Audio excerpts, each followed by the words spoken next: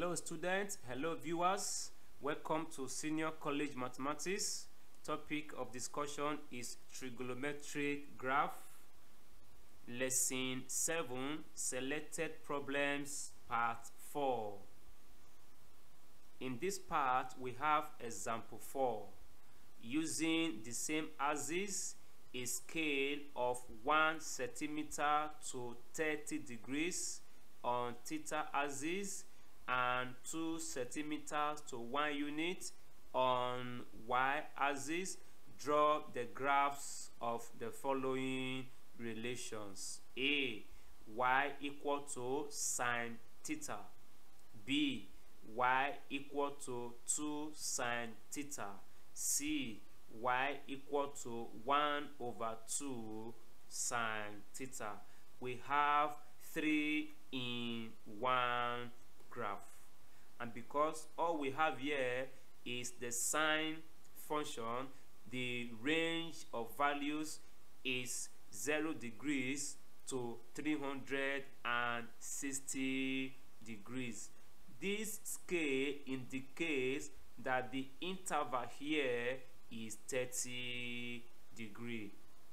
Remember I said in lesson 1 and 2 that sometimes the interval to be used can be extracted from the given scale.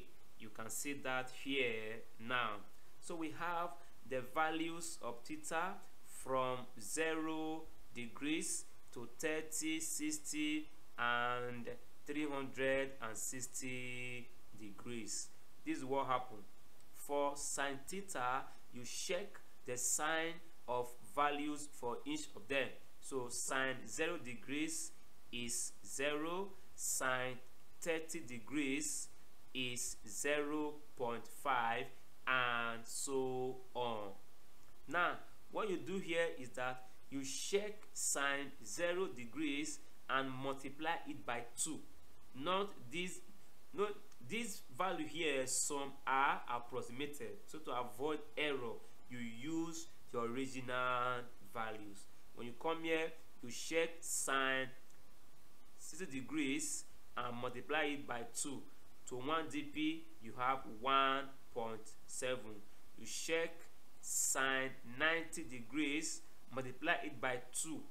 You check the sign first before 2 multiple. 2 here is a coefficient, so you have 2.0. You check sine 210 degrees, you get the answer, multiply it by 2, you have -1.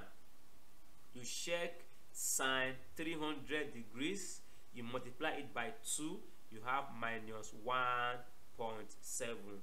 The third function is 1/2 sine theta. The same thing, you check sine 0 degrees and divide it by 2. 1/2 sine theta simply means sine theta divided by 2. You check sine 120 degrees, divide it by 2. You have 0.4 to 1 decimal place. You check sine 270 degrees and divide it by 2. You have -0.5 degrees. You check sine 330 degrees, divide it by 2. You have -0.3. So we have all the values for the 3 functions. Next is to plot them one after the other. So we are to plot the first function, y equal to sine theta. The given scale is 1 centimeter to 30 degrees on theta axis and 2 centimeters to 1 unit on y axis. The scale implies that one line is 0.1 units on y axis and 6 degrees on theta axis. So 2 cm to 1 unit on y axis, here is 2 cm, you give it 1. the next 2 cm becomes 2. When you go downward from the origin, you have negative 1 cm to 30 degrees on theta axis. So here should be 30 and here is 60. In order not to have too many points that are too close together, I have to skip some, but their spaces are reserved for them, though you skip them. For example, I've shown you from 30 to 60 to 90 and so on. Next thing is to plot the values. When theta is 0 degrees, y is 0. That is, sin theta is 0.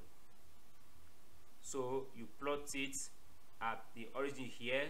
When theta is 30 degrees, y is 0.5.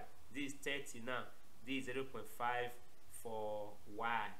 When theta is 60 degrees, y is 0.9, very close to 1. You plot it in this point. When theta is 120 degrees, y is 0. Okay, I've dropped 90 now. When theta is 90 degrees, y is 1. That is this point.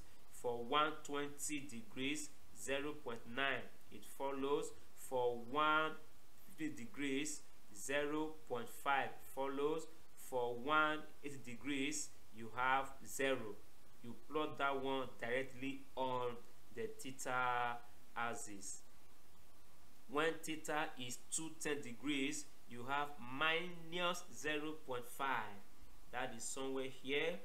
When theta is 240 degrees, 0.9 negative.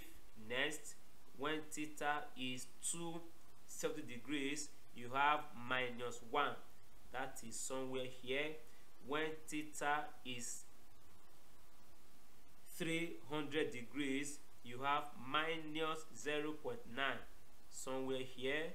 When theta is 330 degrees, y is minus 0.5. That is somewhere here.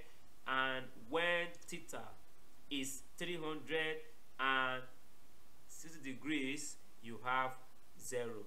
You plot that directly on the theta axis. The same pattern we have as in lesson, okay, that should be lesson 3. Yeah, lesson 1 and 3. Lesson 1 and 4. Lesson 1 and 4. We have the same pattern. Next is to join the points together before plotting the next function. Alright, the first function, y equal to sin theta. All the points have been joined together. So this table of value now is for the second function. You can see there 2 sin theta. You follow the same analysis, the same counting problem. When theta is 0 degrees, y is also 0. You have it at the origin. When theta is 30 degrees, y is 1. That is what you have here. When theta is 120 degrees, that is somewhere here. You have 1.7. That is the point you have here. And other points in that manner until you get to 360 degrees. At that point, theta, okay, at that point y is 0. That is what you have here. Before the third function, you need to join all the points together. So here, all the points for the second function, y equal to 2 sin theta, have been joined together. Then we take the third function, that is y equal to 1 over 2 sin theta. The approach is the same. you count the values accurately. Notice that on the y-axis, one line is 0.1. So for 0, 0, you have the origin. When theta is 30 degrees, y is 0.3. You count the third line from the origin. So somewhere here you have 0.3. When theta is 60 degrees, you have 0.4, very close to it. When theta is 180 degrees, you also have 0, that is this point. When theta is 300, you have 0.4 negative. You trace that point very close, that is somewhere here, you plot that. And when it is 360, okay, when it is 300, okay, 300 is here, this is 300, then 330, 0.3 negative, that is somewhere here, and 360 is 0. You have it directly on the theta axis. Lastly, you have to join all the points for the third function together.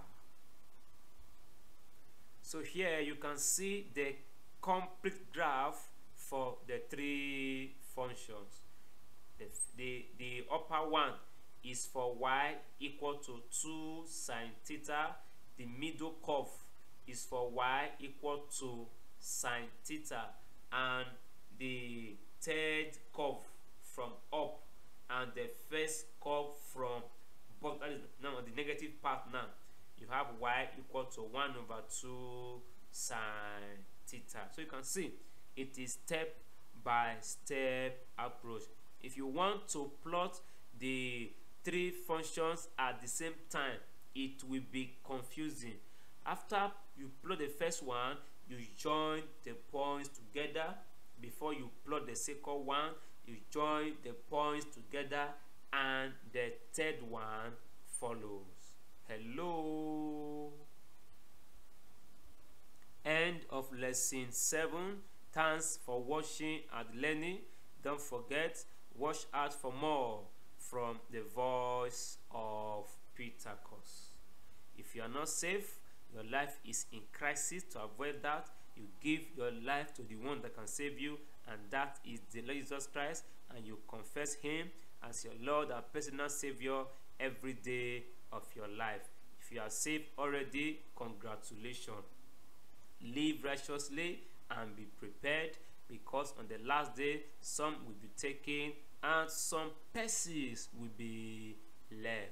Take good care of yourself, stay out of trouble, study your books, do the needful at all times, flee every appearance of evil, don't defraud others to make money, use your hands and your brain to work genuinely and legally, and the Lord will bless you.